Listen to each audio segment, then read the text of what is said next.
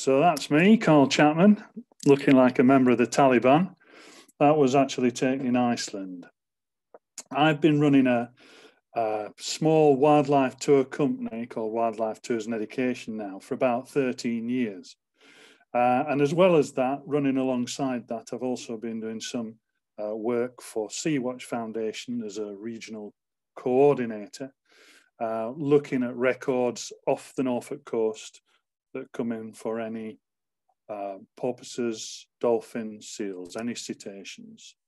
I also do a little bit of work for British Divers Marine Life Rescue as well. It's mostly seals. We don't have many cetaceans in Norfolk. And besides that, I'm a little bit past wading up to my chest in seawater these days, rescuing things. I leave that to the younger ones. And mine is mainly a logistics sort of role with these things. So I'm also a county cetacean recorder, recording any cetaceans that either beach themselves or pass the shore for the county. And I also chair the liaison committee for the Norfolk and Norwich Naturalist Society. This is an organisation that have been around for about 150 years, looking after Norfolk wildlife. However, principally, I'm an ornithologist. So what we're going to be doing today is we're going to be sort of taking a walk, if you like, from the shore up to the heath on the North Norfolk coast. So in doing so, you would possibly encounter in the sea a harbour porpoise. Not as common as what they were, but nevertheless, they're still possible to find off the coast. Nice little triangular dorsal fin, about 5 or 6 feet long when adult grown. So not too small, not too large, but they're the most populous cetacean that we get offshore. Also, if we've got quite a large seal colony, or 2 seal colonies, in fact, in Norfolk. This one is on Blakeney Point, and the seals that you can see there are common seals, easily told from grey seals by their teddy bear-like nose. But by far the commoner seal is the grey seal. This has got parallel nostrils that when the nostrils are closed, they're vertically parallel. So they pup in winter, whereas the common seals pup in summer. The pups in winter are born white. This is a hangover of the Ice Age when they would have been born in snowy conditions, but they soon lose that coat within a few weeks. If you look out offshore, a common passage bird is the gannet. The nearest breeders that we've got are at Flamborough Head in Yorkshire, but they're not too difficult to find at any time of the year. Fulmars are another bird that actually breed here on the cliffs. Very stiff winged birds, almost like I've heard them described as a mini albatross. So these things nest on the cliffs here in decreasing numbers now. Another seabird that you can see, particularly in winter, well, solely in winter actually, is the red-throated diver. This is a winter plumage bird. Basically, they actually breed further north, and it's possible in winter off the Norfolk coast to sit in one position and actually see up to 100 birds offshore. Unlike the less common great northern diver that also visits us in winter, which is again, it's not rare, but it's less scarce. It's about the size of a goose, is a great northern diver. We don't always get it good weather here in North Norfolk. The seas around here, this is Cromer a few years ago, when we had a bit of a storm surge that wrecked the pier and so on. So it's not always calm and sunny as it was today. This is quite a rare plant that does grow in Norfolk. It's Greater broomrape. It's a parasitic plant. There's only a couple of places in the UK where this grows, and I'm sworn to secrecy as to where this actually is, but it's a parasite of gorse bushes that we get here on the coast. So, summer visitors, terns. We have 4 different species of tern that regularly visit us and breed here in Norfolk. That's the Arctic tern, the common tern, sandwich tern, and little tern. They all breed here. This is a little tern. It's got that diagnostic little white forehead and yellow bill that you can see there. Very susceptible to disturbance. We have a place called Scalt Head Island off Norfolk, which is very difficult to reach. Lots of people can't get there, and it does tend to have better success with breeding birds.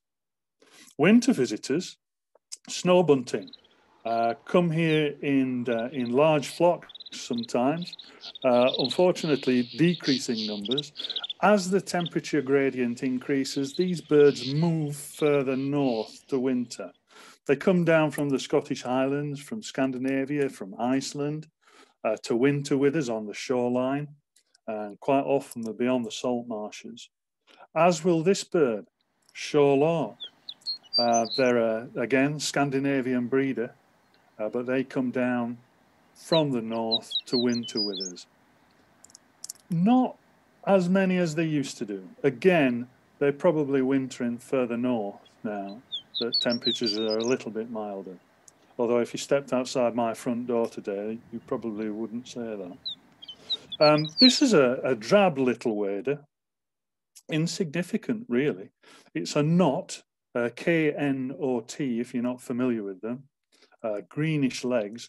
But the best thing about them is the numbers that they arrive in. They can come here in magnificent flocks, and on the wash, it's possible to sort of almost the sky to darken with these things when they're coming into roost. So if you've not seen the knot roost on the wash, I would certainly recommend that you go and see it. It's one of the UK wildlife spectacles. I love my waders. This is a little dunlin that I laid down in the surf to photograph. That black belly disappears in winter. So this was a bird that was moving up to nest. It's a heathland nesting bird, heathland nesting wader. Goes into up onto the moors to nest. So effectively, we don't often see it in this plumage, only on passage occasionally. So it loses that black belly in winter. You'll be familiar with lapwings, I'm sure. The Old English name for them is green plover, and you can actually see that in the picture there, how green it is on the back. Wonderful little birds. This is probably a female. You see that little crest? The crest is longer in males than it is in females. We get quite a number of birds of prey in Norfolk, and this peregrine I photographed on Cromer Church. Those of you that have been to Norfolk will perhaps be familiar with Cromer. And we've now got sort of 4 or 5 different pairs throughout the county that are nesting, breeding on artificial cliffs, if you like, on buildings. This is another bird that started to nest in Norfolk. 30 years ago, you would have had to have gone in the UK down to Kent, the very toe of Kent, down to Cop Point to see this. This is a Mediterranean gull, but again, with the temperature gradient moving north, they're actually breeding in Norfolk and well up into Yorkshire now, I believe. So they've got this completely white wing and this very, very dark hood and droopy red bill and red legs. Very, very comical sort of gull. Another visitor from the north this time, a winter visiting gull, the glaucous gull. Visitor from the north, Iceland, around that area, where the substantial population will breed, but they do move south in winter. Norfolk's famous for its geese. We have 6 to 7 species on a winter day, on the tours that I do on a winter day, quite easily. This is a Brent goose. It's a small, gregarious little bird, and it's got a wonderful gargling call. In fact, it's a favourite of mine, but there are 6 subspecies of this goose worldwide, and Norfolk gets 4 of those throughout the winter, regularly throughout the winter. This is a nice little bird. Everybody looks to swallows to marvel at migration. But this migrant is quite capable of travelling from South Africa up to Greenland. It's a northern wheatear. A rarer wheatear is this male desert wheatear, smart-looking bird. And there was one on the foreshore at Clyde last October, and that's where I photographed this one. A rare wheatear. And even rarer, this is a trumpeter finch. This was on the shingle shoreline at Clyde, and moving up from sort of, I think the nearest place that we get them will be in North Africa. So whenever you get rare birds like this, you get people watching them, the twitchers, and that's part of the wildlife scene in North Norfolk. As we move that little bit further inland into the reed beds, you get summer visiting warblers. This is a reed warbler. Wonderful little birds. They chunter away in the reed bed and almost have a continuous song. And if any of you have heard or even seen this bird, this is a grasshopper warbler. They have a reeling call, sounds like a fishing reel, constantly clicking, and in fact they say a grasshopper warbler reels, doesn't sing, it reels. Also in the reed bed, you may be looking off the right time of the year to find one of these. This is the caterpillar of the swallowtail butterfly. Not very as obvious as perhaps that picture might say. It's got a good defensive tactic. When it's disturbed or poked, 2 horns, orange horns, come out the front, a bit like make it look like a snake's tongue. So any predators are frightened away. But it isn't as obvious as the adult, which is a beautiful butterfly, Britain's largest. And we've got a sliver of coast here where these occur pretty regularly. Also in the reed bed, we get these wonderful bearded tits, got a pinging call. It's a classic reed bed speciality. As is this. This is a Chinese water deer. Chinese water deer, we've got, I took some Chinese students out a few years ago, and they'd come over here to study Chinese water deer, believe it or not. We've got more than they have in China now. So it's an imported species, but Britain's got an important population of them. Another classic species of the reed bed is the bittern. Some of you will have no doubt seen these before. They were once quite common, not as common as they were. The downfall of this species is it was good eating. So in the 1800s, numbers plummeted. And you can see, but looking at the size of those drumsticks on there, that no doubt you could get a really good meal out of it. This is a wonderful little dragonfly. It's the Norfolk hawker. People want to call it the green-eyed hawker now, but not on my watch. It's the Norfolk hawker. It's a county speciality, and its Latin name, Ichthya isosceles, comes from that small yellow triangle there on the thorax. Wonderful. This is a new damselfly to Norfolk. It's the willow emerald. You can see that little yellow spur on the thorax is diagnostic if you You see these things. They don't, like dragonflies, they don't splay their wings at 90 degrees to the body. And unlike a true damselfly, they don't put their wings down along the body when at rest. They're a special group of damselflies called spread wings, and they just open the wings slightly, as you can see this individual doing. Whenever you get damselflies and dragonflies, you get these birds. This is a hobby. It's agile, small bird of prey that can fly down dragonflies, and in fact, you can see them as they catch the dragonfly in their talons, and then in flight they'll raise the talon to the bill, nip off the wings, which you can see flash and drop to the ground below, and then they'll eat the dragonfly while it's flying around. Another raptor that we've got here in Norfolk in good numbers is marsh harriers, a classic bird of Norfolk, really. As is the barn owl, not uncommon here. We get good numbers of barn owls. And another animal that is now on every watercourse in Norfolk is the otter. So everywhere you look, I'm seeing otters at the moment. This one's just got, I think that's a roach that it's got there. And this one had picked out a pike. You can see that it was almost as long as the otter, this fish. So they're not the fisherman's friend, unfortunately, but lovely to see.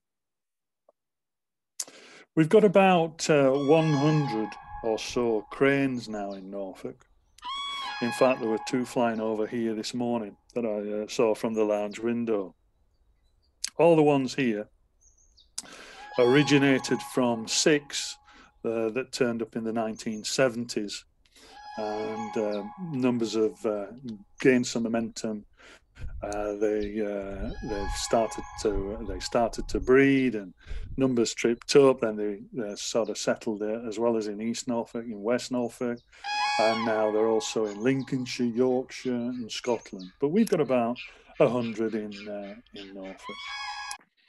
If you ever get time to go into Clyde Church and look at one of the windows, at the feet of St. Francis of Assisi, which you can see his feet in the top left there, there's this little bird with the blue and red chest. This is a blue throat.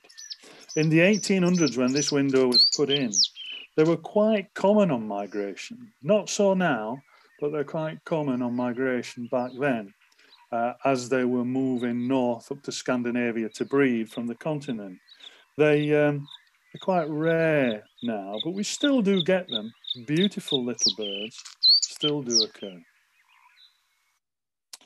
This is an even rarer bird. It was turned up from America in Clyde, as a matter of fact. And it's called a white-crowned sparrow. It's an American bird. It's not too rare in America, but here I think there have been maybe half a dozen records in the UK.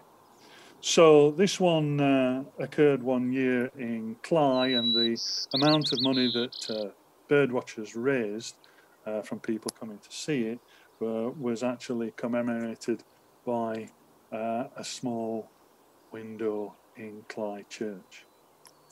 So in the 1990s, I can remember running to see this bird. This is a little egret, quite common now, quite commonly breeding. As that temperature gradient moves further north, it brings with it from Europe several other birds, one of which is the spoonbill, which are again breeding here after an absence of about 200 years or so. Great white egret are not too difficult to find now, distinguished by the yellow bill and the black legs, unlike the little egret with the yellow feet and the black bill. And now we've started to get cattle egret as well, that jowly-faced egret with the yellow bill, which so often you can find around cattle. These are park cattle, by the way, another Norfolk speciality. So more traditional birds found in open water would be kingfisher. This is a male kingfisher. The female would show quite an amount of red on the base of the bill. She wears the lipstick. So you can always tell males from females. And here we've got the grey-crested grebe. This bird was responsible for founding the RSPB. A group of ladies got together to protect this bird from the attacks by milliners who used to take those feathers around the neck for making hats. These two are in the middle of display. Not uncommon in Norfolk. Nor are water voles either.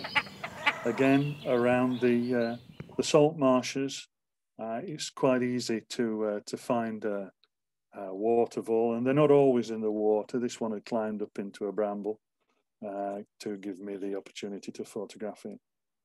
And an increasingly common visitor from the north would be this bird, a yellow-browed warbler, quite a distinctive little song. And in autumn, these are coming down from Scandinavia. They would normally travel the other way across the top of the continent, down into China to winter. But one or two will come down this way, as will Pallas's warblers. These are very similar birds, but this one has a little yellow rump that it's showing you just between the two wings there. Another small bird of the sort of hinterland to the coast here that we've got breeding on the ridge that runs east-west in Norfolk is the firecrest. This is Britain's smallest bird, very, very beautiful. Scandinavian bird that comes down from the north, waxwings, common winter visitor some years.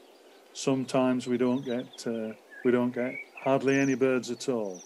But when the berry crop fails in Scandinavia, then these birds come down from the north, and they can arrive in big numbers, flocks of many hundreds.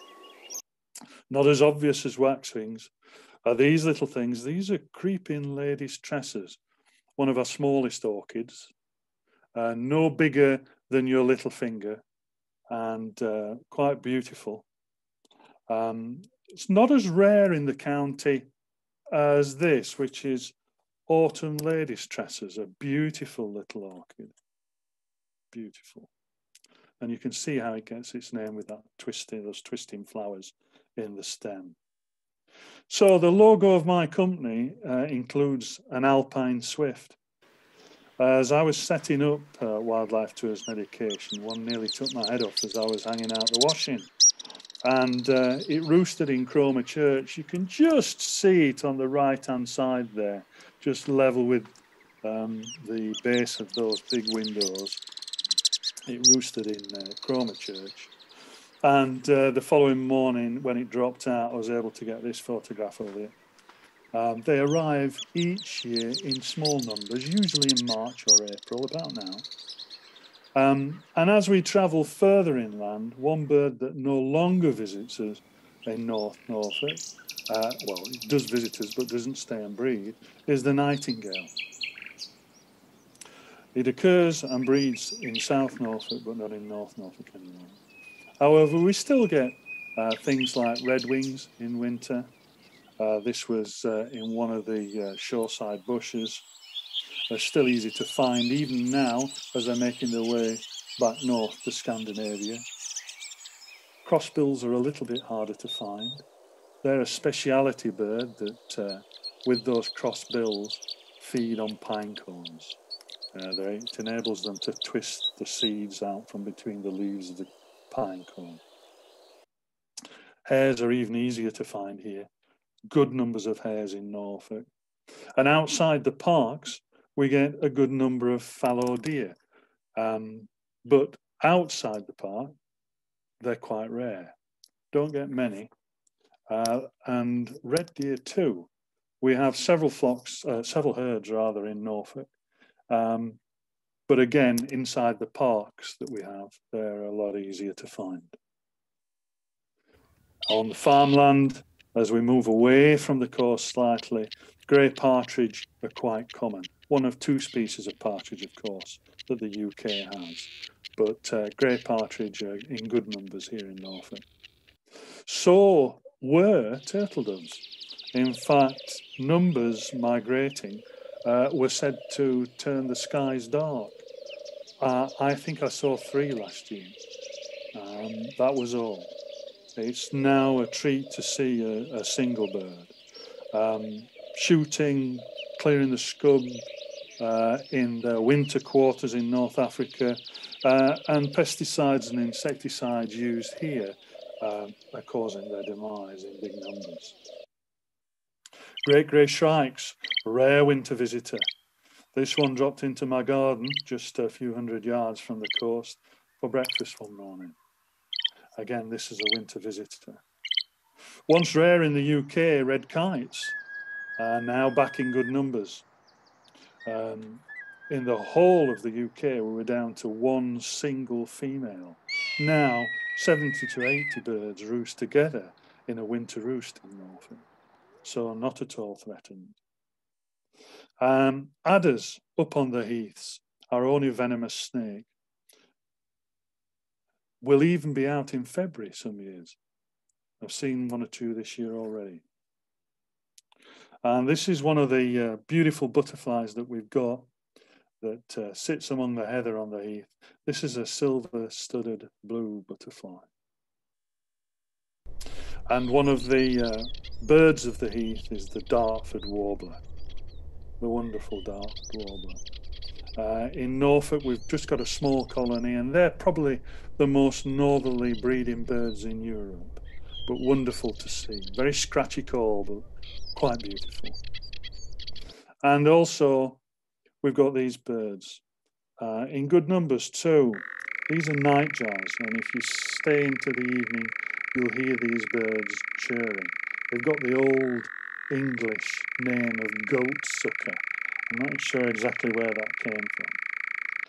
But what I've tried to do here in the 30 minutes that's been available to you is give you a taster it's a forerunner, if you like, to a Plover Rovers 3-hour walk at Cley on Saturday the 16th of October, when hopefully I'll be able to show you some of the wildlife I've illustrated today for you.